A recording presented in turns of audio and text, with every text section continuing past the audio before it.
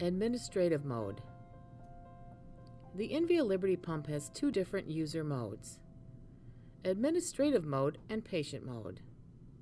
Administrative mode is used by the healthcare professional to either set up a new patient or change the pump settings, such as pressure, air leakage volume, therapy mode, language, or the time zone. To enter administrative mode, press and hold the bottom left button and press the top right button. The lock on the screen will be in the unlock position when the Invia Liberty pump is in administrative mode. 1 minute after the last button has been pressed, the Invia Liberty pump switches into patient mode automatically and the display is locked. Additionally, 1 minute after the last button has been pressed, the backlight turns off. When pump alarms or any button is pressed, the backlight will illuminate.